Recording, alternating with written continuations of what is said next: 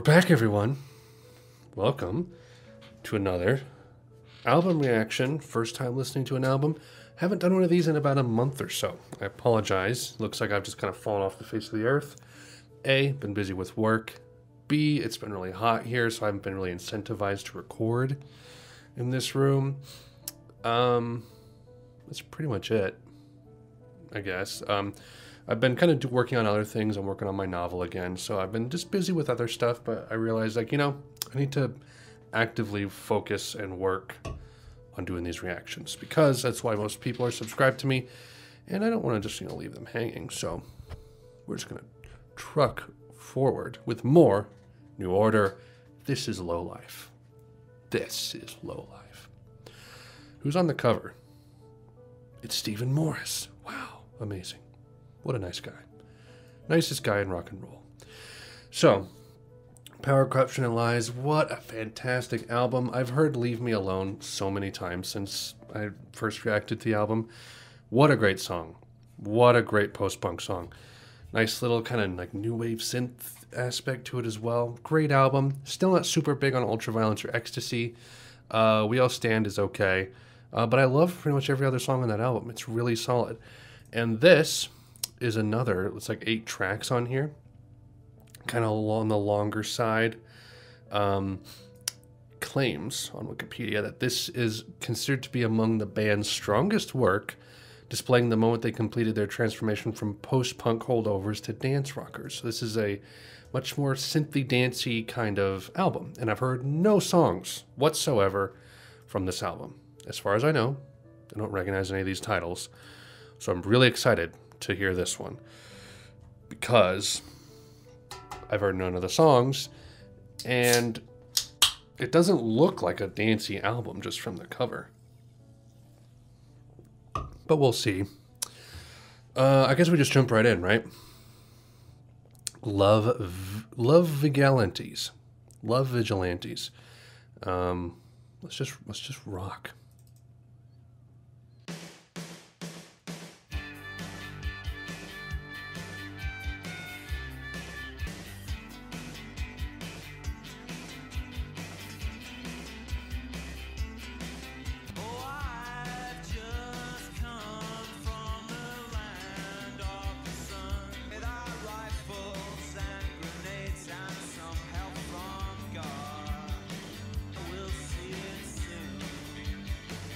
It's a very like folksy kind of song almost.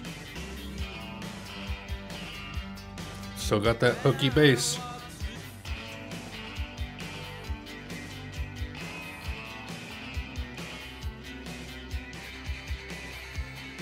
That Age of Consent guitar.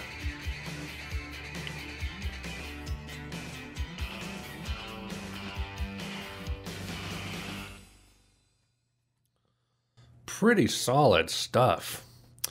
I have a feeling that's not indicative of what the rest of the album is going to look like, because there are, like, just reading this song's Wikipedia page, and like in the reception for the album, someone says, despite panning Love Vigilantes as an appallingly naive self-parody, Steve Sutherland of Melody Maker wrote that the remainder of the album, blah, blah, blah. So I liked it. But I don't feel like I've gotten a taste for the album yet, so we'll see what the next track has in store. The Perfect Kiss.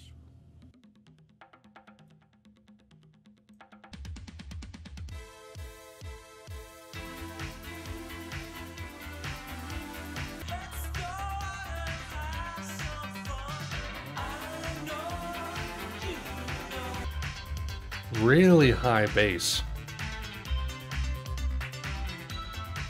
It's like they have the synth be the low frequency of the bass, and Peter Hook's playing like melodic stuff.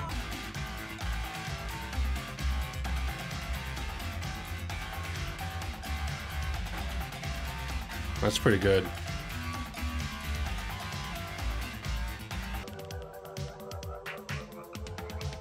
The hell, frogs? Shut up!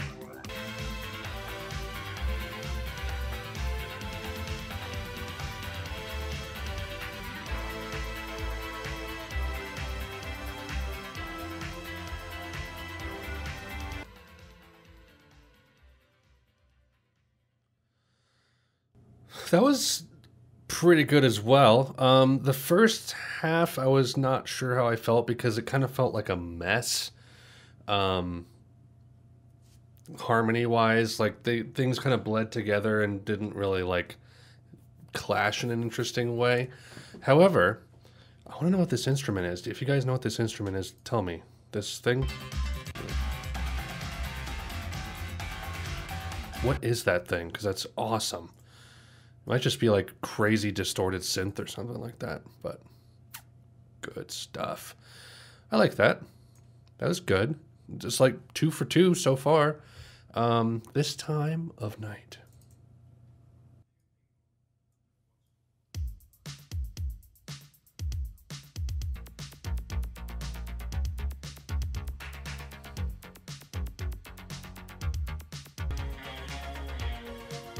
I don't know why, but I'm getting Smith's vibes from this. Production is really good on this album so far. I feel like this album is rockier than the previous one.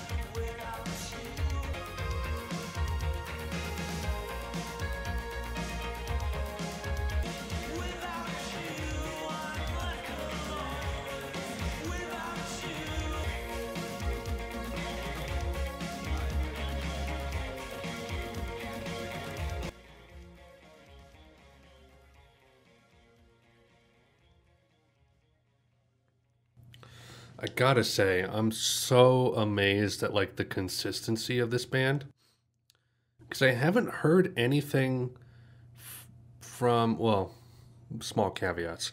I haven't heard anything from Joy Division up through New Order so far that I hate. There's a couple Joy Division songs that I don't like. You know, there's like the 1 or 2 punky ones from Unknown Pleasures that didn't turn my crank at all. But most of Unknown Pleasures I like. Pretty much all of Closer I, at this point, love. A couple songs off of Unknown Pleasures that I love. But, like, I was surprised at how little I disliked off of Movement, because I was not expecting to like Movement very much. But it was pretty solid. There's a couple songs that didn't do much for me, but I didn't dislike anything. Didn't really dislike anything off of Power, Corruption, and Lies, and so far I'm liking everything off of this. This group of people have such songwriting prowess that it's felt like a journey from Unknown Pleasures to this. And this has only spanned like 6 years. It's nuts. It feels like a completely different set of people. But this one was fine. I feel like it's going to grow on me though, because I can tell that's like, you know, the nighttime kind of song. Kind of like There Is a Light That Never Goes Out. I just have to be listening to it at the right time for it to kind of click into place. And once it's there, I'm good. And it just hasn't clicked into place yet, but I dig it. Sunrise, and then we'll be halfway through.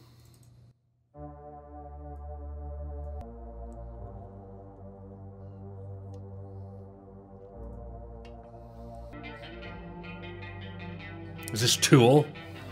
Is this the new Tool album?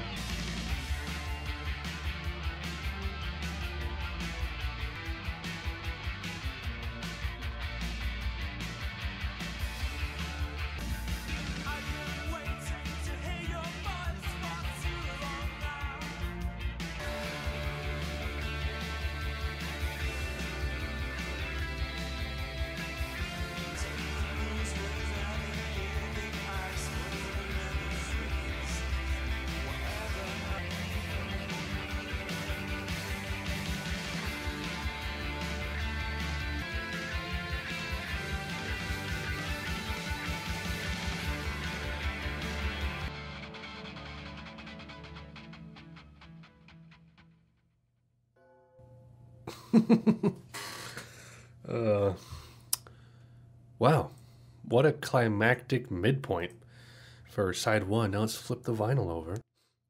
That was pretty solid. I don't like love it at the moment just because I wasn't quite ready for such a climactic thing.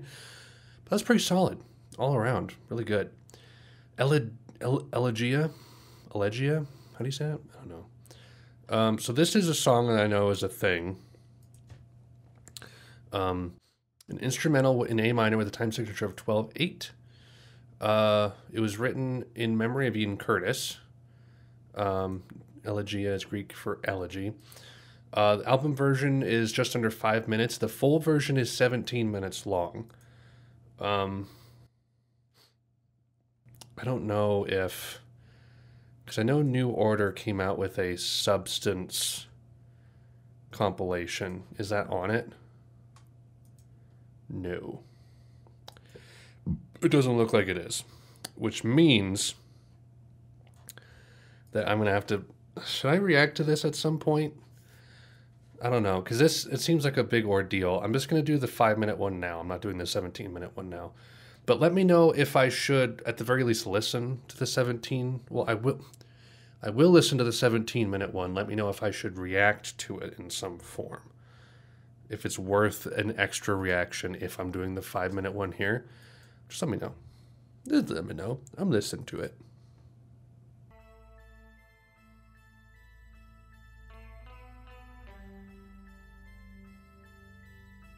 Well, this was used in Stranger Things, season 1, episode 5.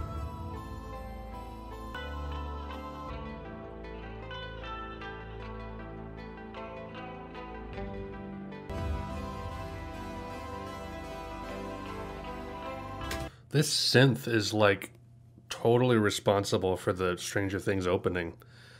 This like sounds exactly very similar to it, at least.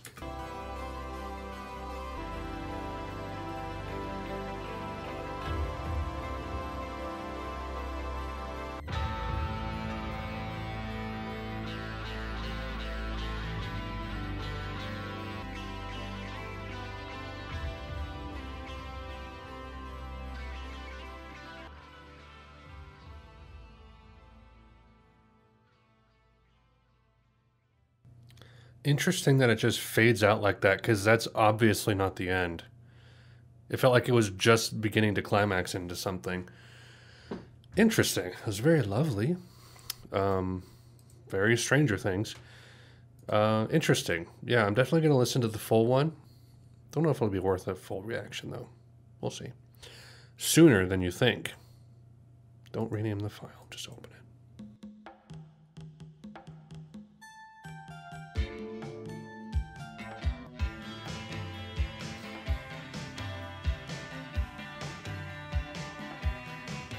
Kind of like the first half of Perfect Kiss. It kind of sounds sort of soupy, harmony-wise.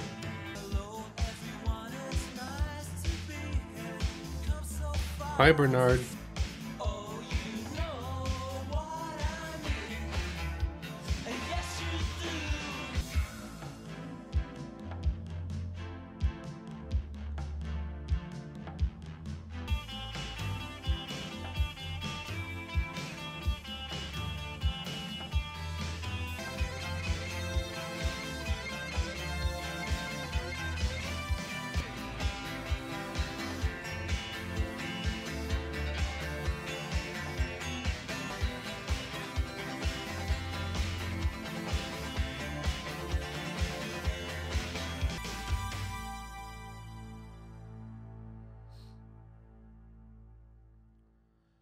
I actually warmed up to that one quite a bit as it went through.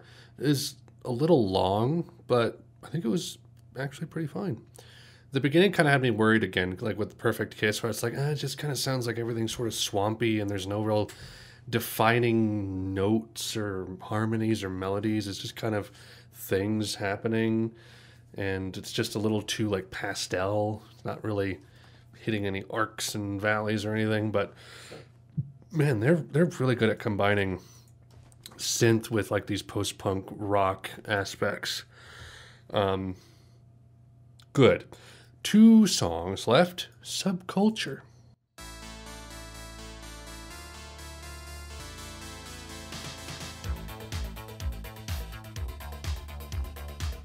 There we go.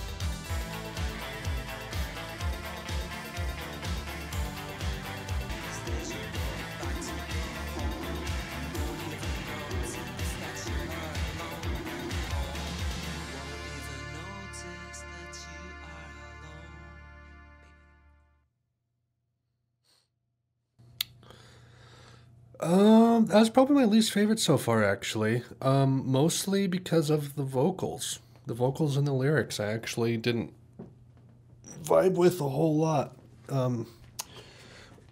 Good song, though, like in terms of the music and everything. I don't dislike it, I just don't like it. That's all. Last song, everyone. Face Up. What have we here? Boop, boop, boop, boop, doop, doop, doop, doop. This is Tool. 10,000 Days. Okay, that's fine.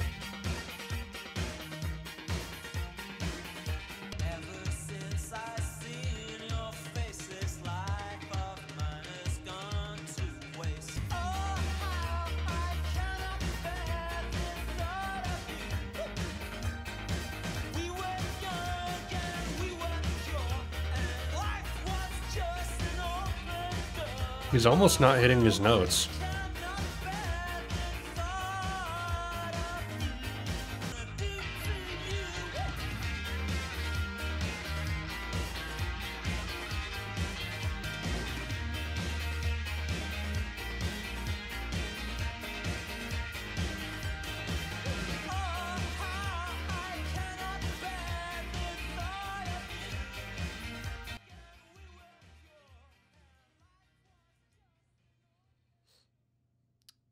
That's the album, everyone. That is Lolif.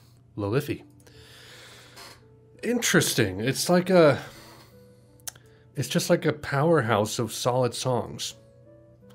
It's weird. Like, it almost doesn't have its own personality. It's like this is almost like just quintessential New Order in a weird way. I do think it is like a perfect combo of their synth and post-punk. Just, I felt like Power, Corruption, and Lies kind of steered more towards the synth. And you had like post-punk tracks and synth tracks on that album, whereas this is like actually sticking them together. It's good. It's good. I like Love Vigilantes. Perfect Kiss was pretty cool. This time of the night, I'm probably going to warm up to that one. Sunrise kind of took me by surprise. I'll probably warm up to that one too. Elegia is lovely. I don't know how often I'll listen to that, though. Sooner Than You Think was fine. Subculture, eh. And Face Up, we'll see. I liked some aspects of it. But great album.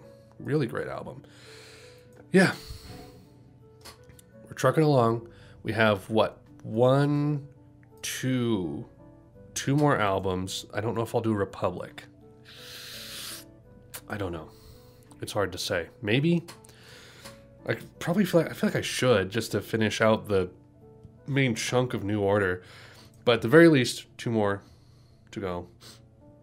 Brotherhood, the next one, which is apparently just an album that's pretty fine and has one amazing single on it, which is the only song on it I've heard.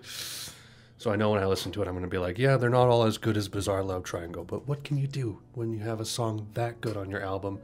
It's going to be impossible to match it. Anyway, thank you everyone for watching. Sorry it's been 50 years since I made one of these. I'm still trucking, I'm still going. It's just taking me a while, I'm sorry. If you want to recommend an album, there's 2 Google Docs in the description below. One is albums that I will be reacting to, and ones that I might, that I'm considering. And there's another Google Doc that is albums that are frequently requested that I've already heard, such as Oasis, Stone Rose, I mean, I have done Stone Roses on here, all of Radiohead, etc., etc. So if the album you want to recommend isn't in either of those 2 lists, go ahead and throw it in the comments, and I'll just be like, no, I don't want to do that album. And I've wasted all your time. Thank you, everyone, for sticking with me. I'm at 5,600 subscribers now. It's kind of surreal. My videos are doing better than ever. So I want to thank each and every one of you who subscribed and is watching all of these videos, talking in the comments. I appreciate it so much. Thank you, everyone. And that's all. Bye.